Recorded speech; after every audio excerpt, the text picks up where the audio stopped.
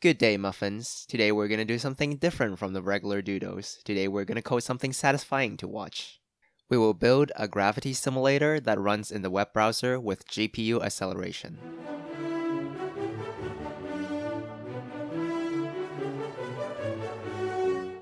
First, to simulate gravity, we'll need to know how gravity works. Gravity is a fundamental force that dictates the behavior of anything that has mass.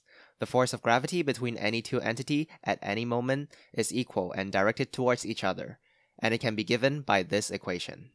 Where m1 and m2 are the masses of the two entities, r is the distance between them, and g is the constant of gravity. In the real-life server, it has this value. But in our code, it can be any reasonable value and it will still work.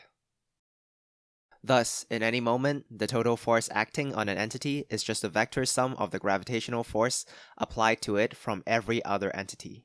And since force equals mass times acceleration, the entity will have an acceleration equal to the force calculated above divided by its mass. We'll do our simulation in a discrete time system with 40 ticks per second, meaning that every 40th of a second, the code will calculate the force on each particle, update their acceleration, then use the acceleration to update their current velocity, then use the current velocity to update their position. Then repeat this as many steps as needed, and you get yourself a smooth simulation.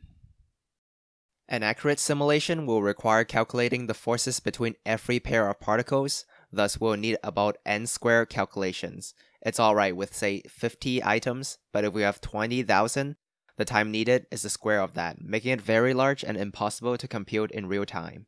Luckily, we can speed that up using GPU programming, and our friends at gpu.js have simplified that into JS functions and classes for us.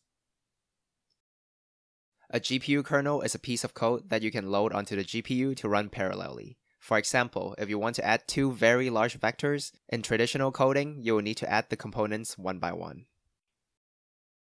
But with GPU programming, we can make a GPU kernel that will calculate the sum of one pair of elements, and it will be run on many cores, one for each element, all at the same time. Using the same idea, we can make a kernel that calculates the sum of the forces acting on one entity, given the position and masses of all entities. Now, even assuming the GPU is 100 times slower, the kernel will still be faster when we have more than 100 items, since 100 times n is smaller than n² if n is far greater than 100. Then in each tick, we'll call the kernel function with the current state of the universe as input, get the array of forces and use it to update the particle's velocity and position. Finally, render it to the screen by drawing on the canvas. I also added functions to pan around the space by dragging and zooming in and out by scrolling. And we're done! Magnificence.